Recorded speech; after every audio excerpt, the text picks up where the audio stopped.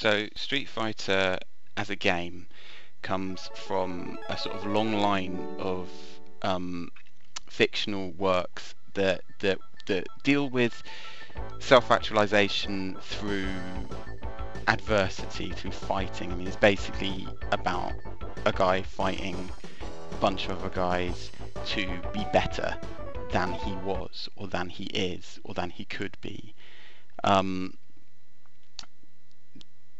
Which you can see by me there reducing the difficulty, because obviously there's no point in being that much better than other people.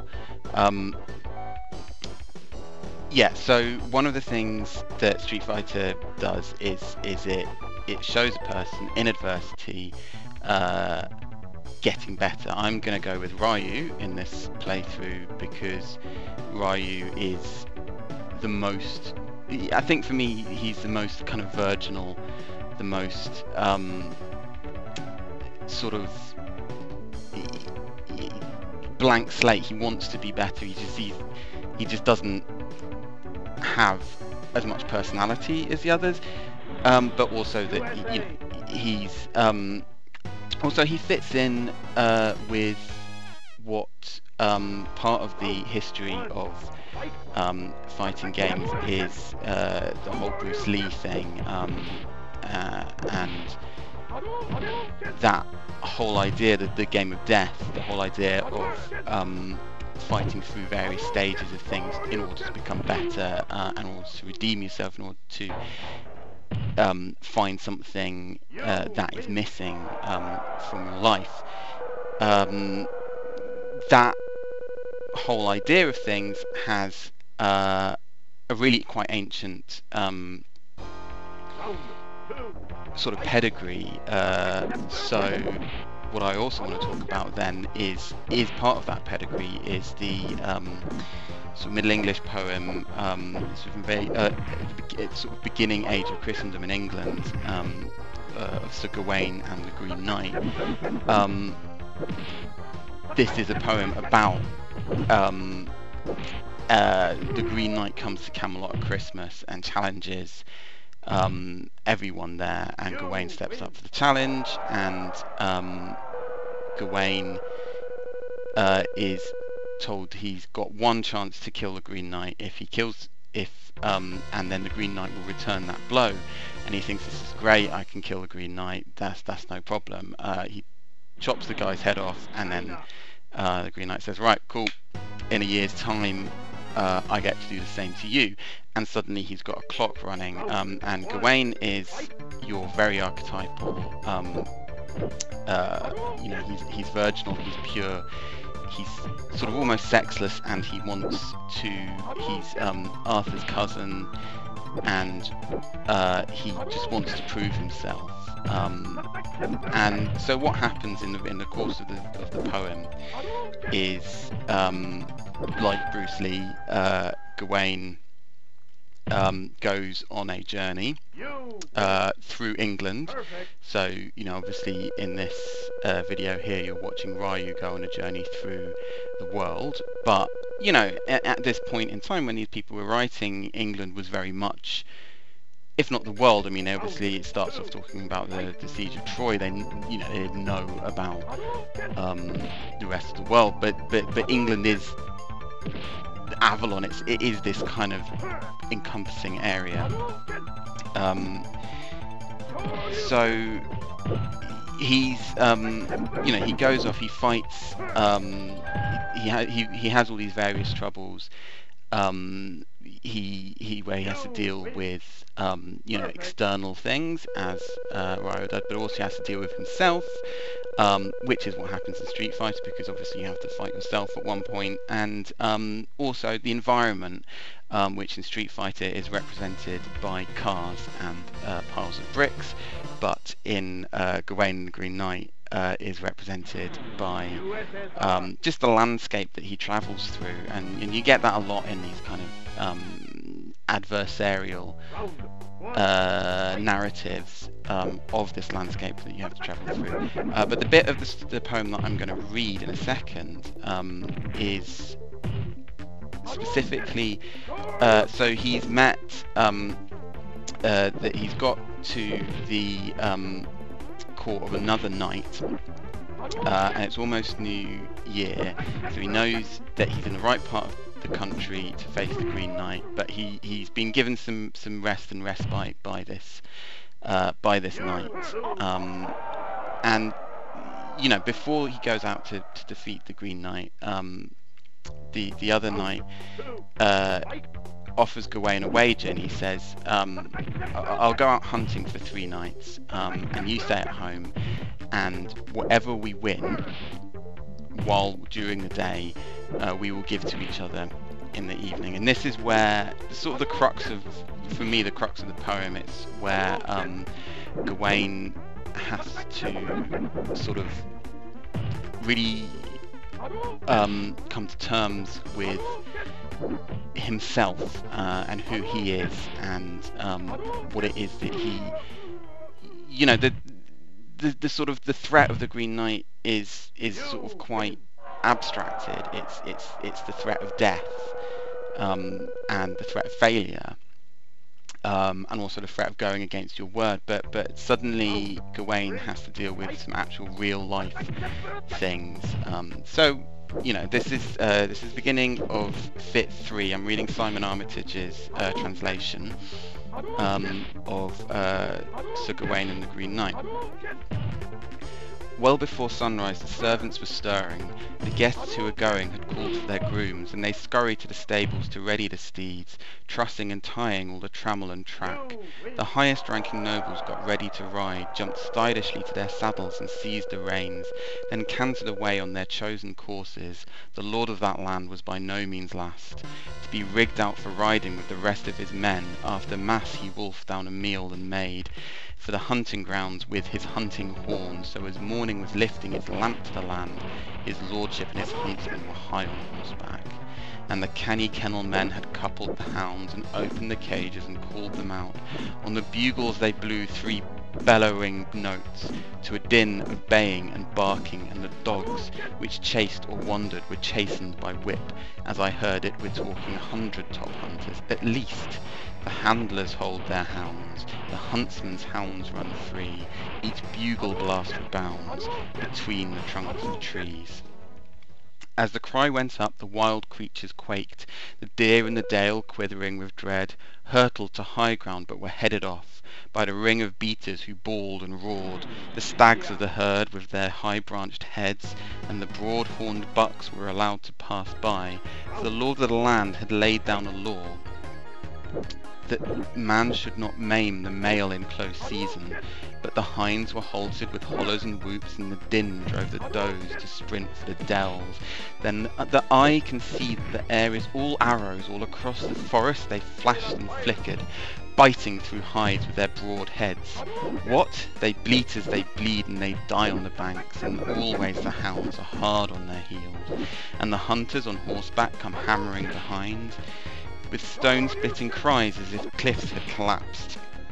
And those animals which escaped the aim of the archers were steered from the slopes down to rivers and streams, and set upon and seized at the stations below. So perfect and practised were the men at their posts, and so great were the greyhounds which grappled with the deer, that prey was pounced on and dispatched with speed and force. The lord's heart leaps with life. Now on, now off his horse, all day he hacks and drives, and dusk comes in due course. So through a lime-leaf border the lord led the hunt, while snug in his sheets lay slumbering Gawain, dozing as the daylight dappled the walls, under a splendid cover, enclosed by curtains, and while snoozing he heard a slyly made sound, the sigh of a door swinging slowly aside. From below the bedding he brings up his head, and lifts the corner of the curtain a little, wondering warily what it might be. It was she, the lady, looking her loveliest, most quietly and craftily closing the door. Nearing the bed the knight felt nervous.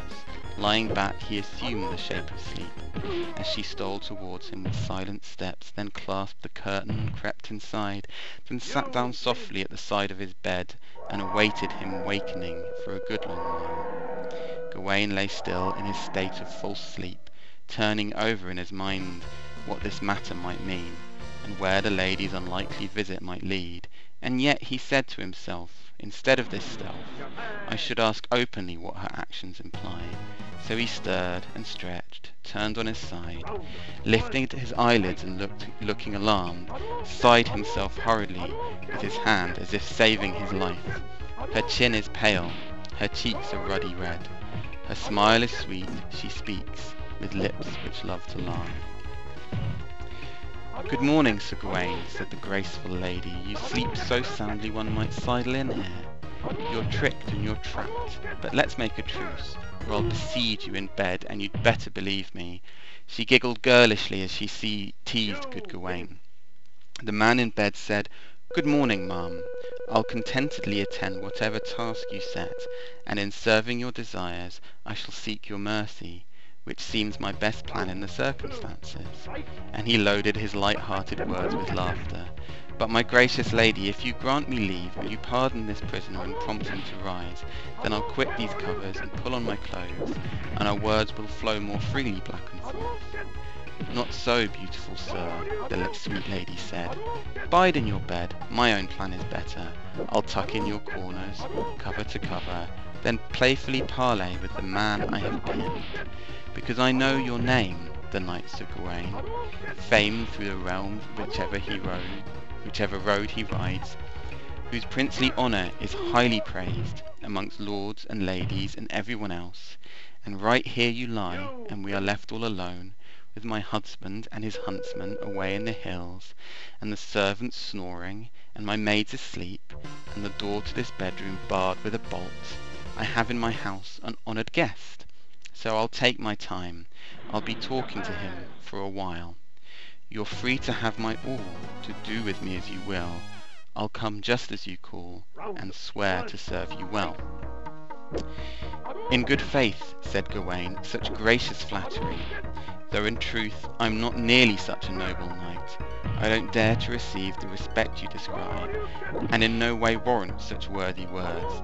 But by God, I'll be glad if you give me the right to serve your desires, and with action or speech bring you perfect pleasure. The honour would be priceless. Said the gracious lady, Sir Gawaine, in good faith, how improper on my part if I were to imply any slur or slight on your status as a knight. But what lady in this land wouldn't latch the door, wouldn't rather hold you as I do here, in the company of your clever conversation, forgetting all grief and engaging in joy, then hug to her heart a hoard of gold? I praise the Lord who upholds the high heavens, for I have what I hoped for above all else by his grace. That lovely looking maid, she charmed him and she chased, but every move she made he counted case by case.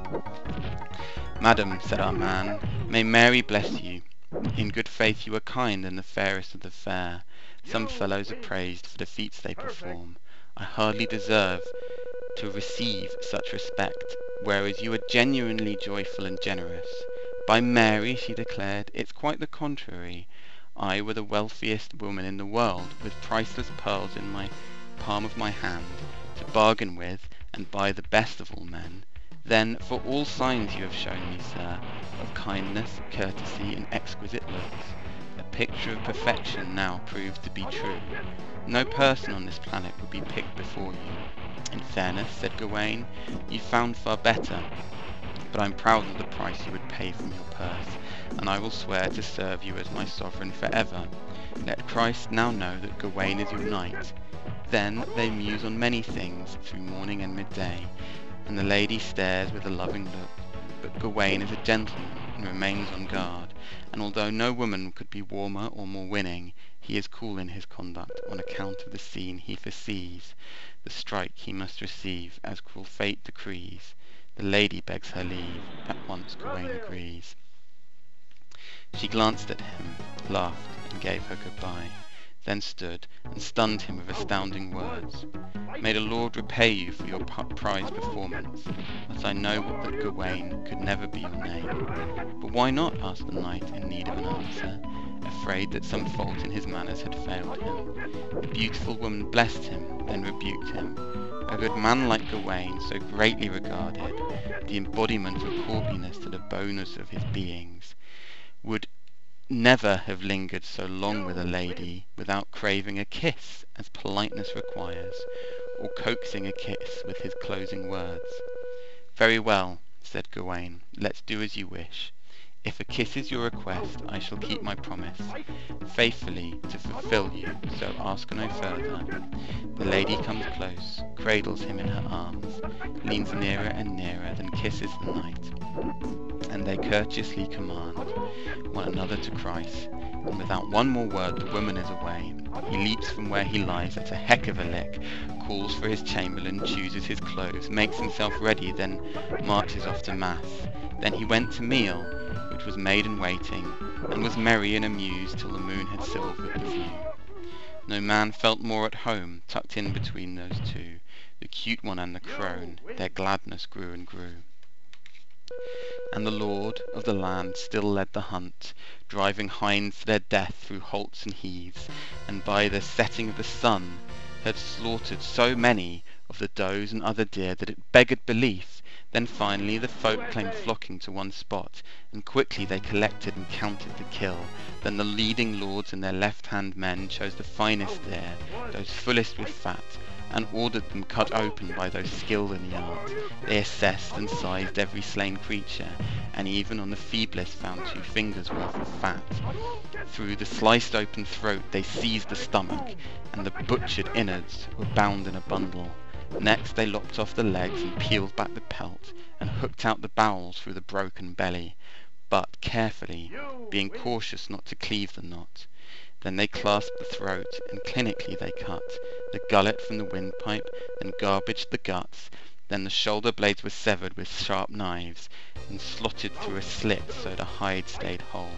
Then the beasts were prized apart at the breast, and they went to work on the grulching again, riveting open the front as far as the hind fork, fetching out the offal, then, with further purpose, filleting the ribs in the recognized fashion, and the spine was subject to a similar process, being pared to the haunch so it held as one piece, then hoisting it high and hacking it off. And its name is the numbles as far as I know, and just that, its hind legs prized apart, they slit the fleshy flaps, then cleave and quickly start to break it down its back. Then the heads and necks of hinds were hewn off, and the choice meat of the flanks chopped away from the chine, and the fee for the crows was cast into the coats.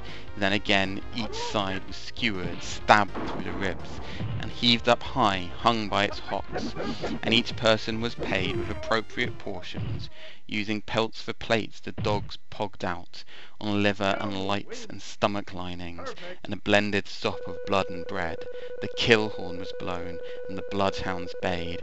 Then, hauling their meat, they headed for home, sounding howling wails on their hunting horns. And as daylight died, they had covered the distance, and were back in the abode where Gawain sat biding his time. Warm friends, warm flames will meet, the huntsman's home return. Gawain as well will greet his host, bright hearth fires burn. And then the whole of the household was ordered to the hall, and the women as well, with their maids in waiting. And once assembled, he instructs the servants that the venison be revealed in view of the crowd, and in excellent humour he hollered for Gawain, to see for himself the size of the kill, and showed him the side slabs sliced from the ribs. Are you pleased with this pile? Have I won your praise? Does my skill at this sport deserve your esteem? Why, yes, said the other, it's the hugest haul I've seen out of season for several years, and I give it all to you, Gawain, said the master, for according to our contract it is yours to claim. Just so, said Gawain, and I'll say the same, for whatever I've won within these walls, such gains will be graciously given to you. So he held out his arms and hugged the lord, and kissed him in the kindliest way he could. You're welcome to my winnings, my one profit, though I gladly have given you any greater prize. I'm grateful, said the lord, and Gawain, this gift would carry more weight if you dared to confess by what wit you won it, and when, and where. That wasn't our pact, he replied, so don't pry. You'll be given nothing greater. The agreement we have holds good. They laugh aloud, and trade, wise words which match their mood.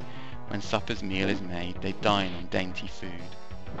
Later they lounged by the Lord's fire, and were served unstintingly with subtle wines, and agreed to the game again next morning, and to play by the rules already in place, any takings to be traded between the two men at night when they met, no matter what the merchandise.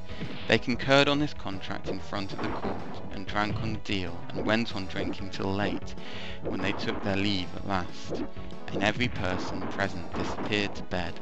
By the third cackle of the crowing cock, the lord and his liegemen are leaping from their beds, and mass and the morning meal are taken, and riders are rigged out ready to run as day dawns.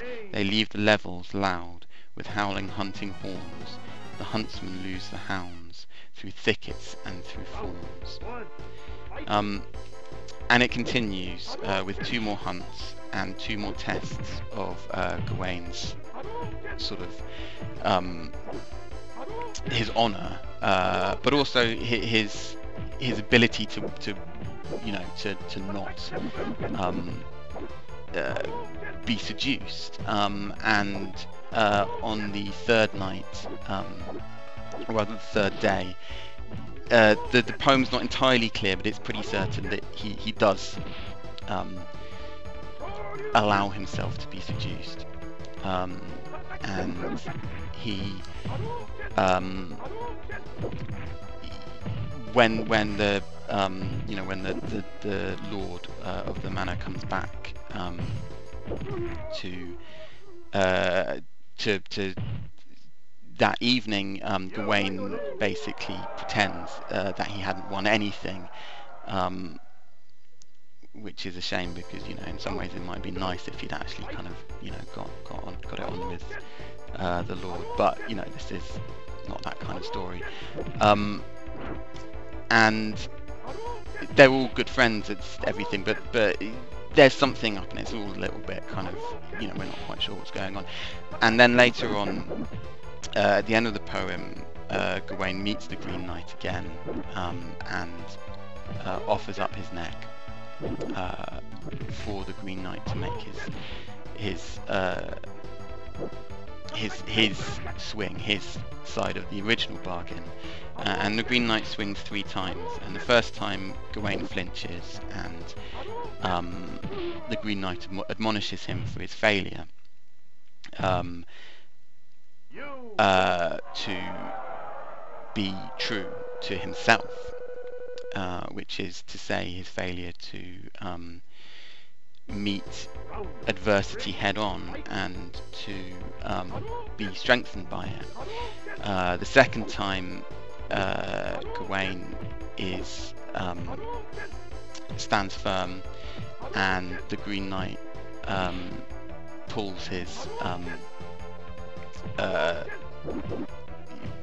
stroke and doesn't behead Gawain, but sort of laughs at him. But he says, "Well done for doing that, for actually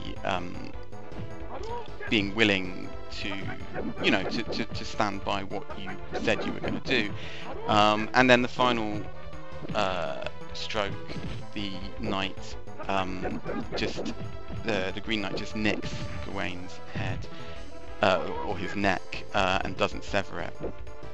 And Gawain sort of jumps up and says, "That's it. You've had your attempt to kill me, and you failed, and now I'm going to fight you like a man." And the Green Knight starts laughing and says, "Well, that was me taking revenge for the fact that you slept with my wife, basically, and didn't tell me about it." So you've got this thing of defeat comes not through physical defeat. Gawain could have been defeated physically, but he isn't. And if he had been, it would have been a moral victory for him. And this is something that you get in fighting games, and you don't get in fighting games, because moral to lose is never considered a moral victory, but you do get it in the kind of, you know, that sort of Hong Kong cinema, that sort of classic stories of basically people fighting and losing, but losing heroically. But that's sort of something that isn't really considered is worthwhile in Street Fighter. And so you just keep going, and as you can see here, I am keeping going against Sagat even though he's winning. I think this is one of the most interesting fights that I did, because I really thought that I was going to lose against Sagat. I should mention that because of the technology I've got, I had to record the gameplay before I recorded the before I recorded the sound. And yeah, my plan was to just keep playing until I lost, and then to use that, and then to talk over that. And I really thought I was going to lose against Sagat. I mean, as you can see, that last match was particularly close, and I'm not a good Street Fighter player. I'm on the lowest difficulty, or not quite the lowest difficulty. And even then, he was, you know, a little bit too good. And then, you know, after that, I managed to pull a perfect victory on the second fight, or the third round. So, you know, that's this whole idea that there is no noble loss in a fighting game. There is only loss, which I think is interesting, because I suppose with a fighting game you can always replay it, and you can build yourself up, you can build your skills up until you can finally defeat Bison, which I can't do here. As you will see, he defeats me very, very quickly, which is very different to that kind of literary thing, which is, you know, there's only one chance, and Gawain fails, and he feels that he's failed, but the rest of the Knights of the Round Table decide that they're going to take his failure and make a virtue of it. It's quite interesting. At the end of the story, they all, you know, he wears this sash that's given to him by the Lord's wife, who is Morgana Fey, and he wears it as a badge of his shame, of the fact that he wasn't virtuous, and the rest of the knights decide to take it on as a badge for themselves, to show that no one is ever truly virtuous, no one ever wins every fight. You know, yeah, you lose. The perfect victory, that is a you know, that is a fighting game, or rather is the end of any video game, because it's sort of, you know, if you win the game, you're usually showing a continuous perfect version of events, which just doesn't exist.